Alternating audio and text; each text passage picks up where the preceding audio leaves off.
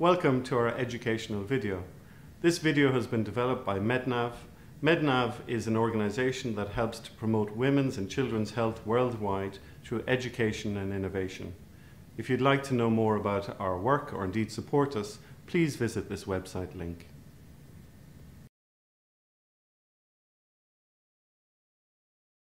Tissue remaining in the uterus will cause PPH and must be removed to treat hemorrhage and allow uterine contraction. The placenta will need to be removed if it's not delivered spontaneously 30 minutes after delivery. For manual removal of the placenta, ensure the woman is consented, has IV access, adequate anaesthetic, antibiotic cover, and the bladder is empty. Insert a cupped hand into the vagina and follow the umbilical cord to reach the placenta within the uterus. Place your left hand on the fundus of the uterus and keeping the fingers of the right hand tightly together, find the plane between the placenta and the uterine wall and gently detach the placenta from the placental bed by bringing your closed fingers towards you. Once the whole placenta is detached, remove it through the vagina, using your left hand to guard the uterus and prevent uterine inversion.